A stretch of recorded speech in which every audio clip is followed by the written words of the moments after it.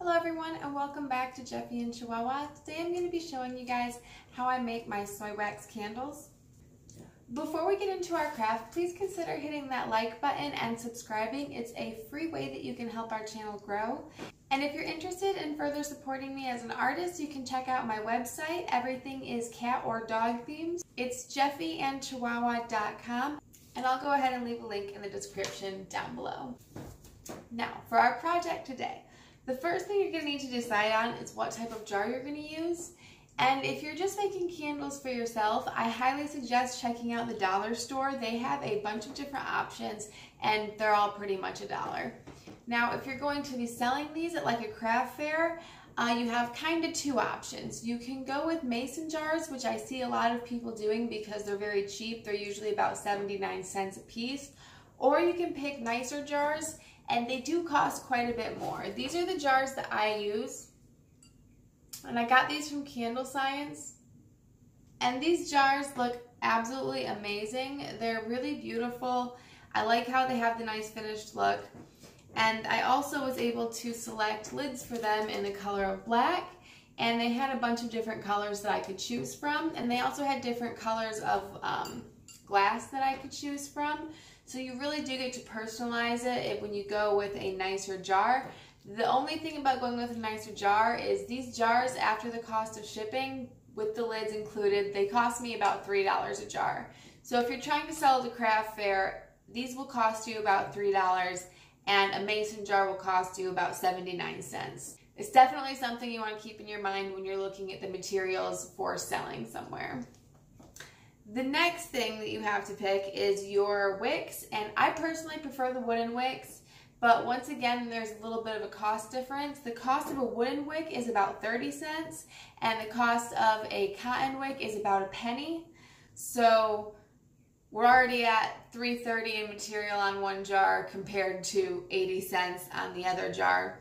But it really is up to you and the quality you want, because both of them technically work, but these look nicer and these have nicer wicks, and the wooden wicks make a really cool crackling noise, which is really nice if you're like in a room reading and you just have a candle going. But either wick works, so if you're just trying to go the cheaper route, the regular cotton wicks work. And these I get from the Wooden Wick Company. I will leave a link in the description down below to where I get all of the materials that I'm showing you guys here today.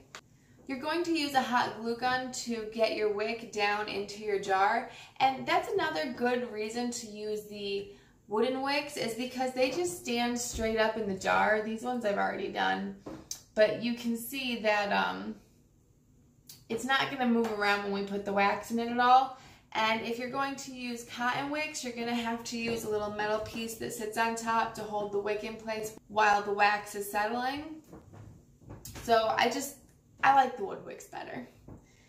So the next thing you're going to need is a giant jar, and these are available on Amazon or on any of the candle making websites. And this we're just going to put into a second pan full of water, and so we have a double boiler situation going on.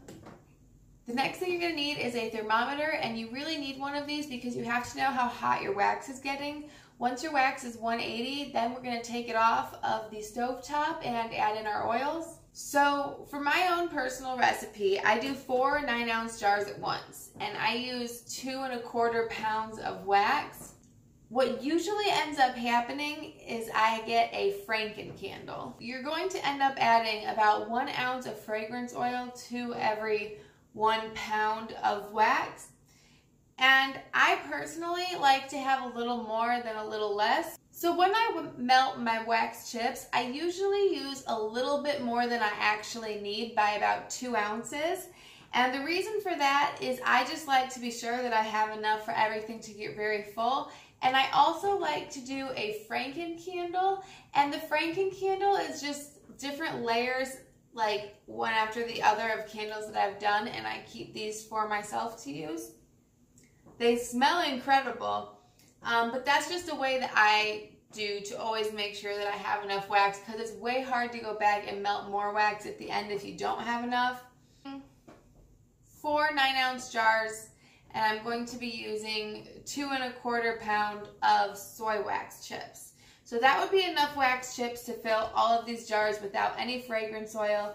And then I'm going to go ahead and add 2 1/4 ounces of our fragrance oil. And when I'm making candles for my shop, sometimes I will put a little bit more in.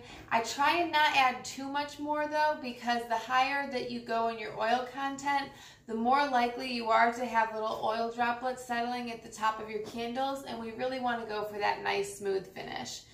So if you're starting off, definitely just do 1 pound of soy wax to 1 ounce of candle scent. You'll definitely have strong candles, and you're never going to have to worry about having that issue on the top with the oil coming out of the top. So now I'm going to put our wax chips on the stove top until they are exactly 180 degrees. Then I'm going to come back and we're going to put in 2 1/4 of our scent oils. So our mixture just reached 180 and I pulled it off the stove top. Sometimes I'll pull it off when it's 175-ish, but the recommended temperature is 180. I'm going to give it a quick stir. I'm going to go ahead and take off our little thermometer. And next we need to add our fragrance oil. To do this, I use 1 ounce cups, and these are just little medicine cups that you can get on Amazon super cheap. And they're all measured to 1 ounce exactly. And to follow the 1-to-1 ratio, I would need to put in exactly 2 1/4 of these, but I like my candles to be a little bit stronger, so I'm going to put in about 2 1/2 of these.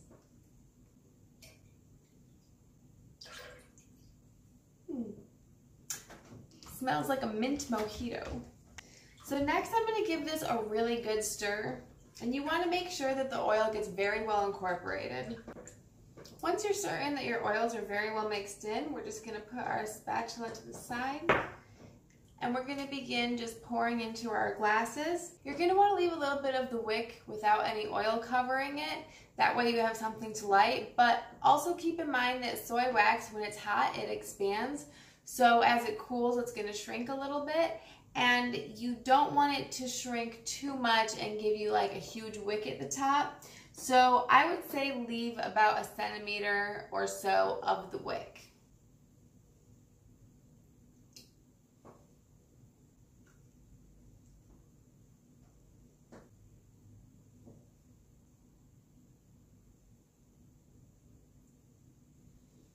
So that measured out pretty perfectly, and I have about 2 ounces left. And like I said before, I know with my own personal recipe, I always end up with about 2 ounces of extra oil. And so I have my little Franken candle here, and I'm just going to top it off with another small layer so I'm not wasting anything. And now I'm just going to leave these candles to dry, and I'm going to come back and show you guys how I do my labeling.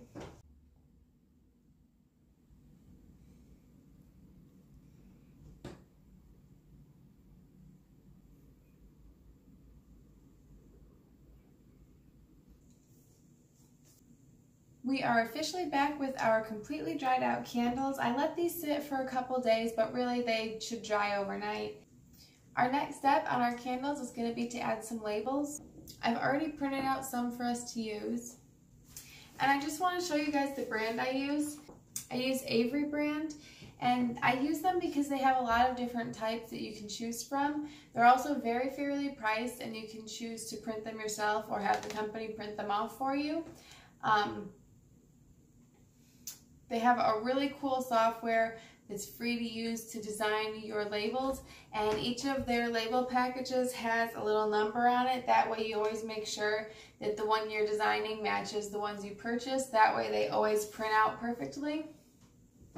So I'll leave a link to their website below, as well as a link to all the other supplies that we use in this. So with these stickers, I'm just going to place one on each of our jars.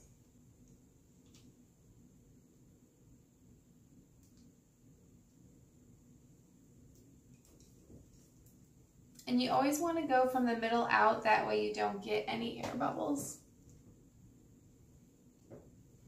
Once our jar has a sticker on it, we can go ahead and add a lid. And the final thing we need to add if we're going to be selling these is these little warning labels, and you can get these on Amazon. I'll go ahead and link these as well. And these just tell people like to cut the wicks between burns and how long that it's safe to burn a candle for. Once we pop this on the bottom, our candle is complete for sale. I could take off this, and our candle is ready for sale. So I really hope that gave you a good idea of how to make a soy wax candle, as well as where to get the supplies from, and also kind of a little bit what the difference is between the quality and the cost of some of the supplies. I really hope you enjoyed this video, and I really hope you enjoy making candles. If you enjoyed this video, please consider giving it a like and hitting subscribe. It's a free way that you can help our channel grow. I hope to see you again soon. Bye.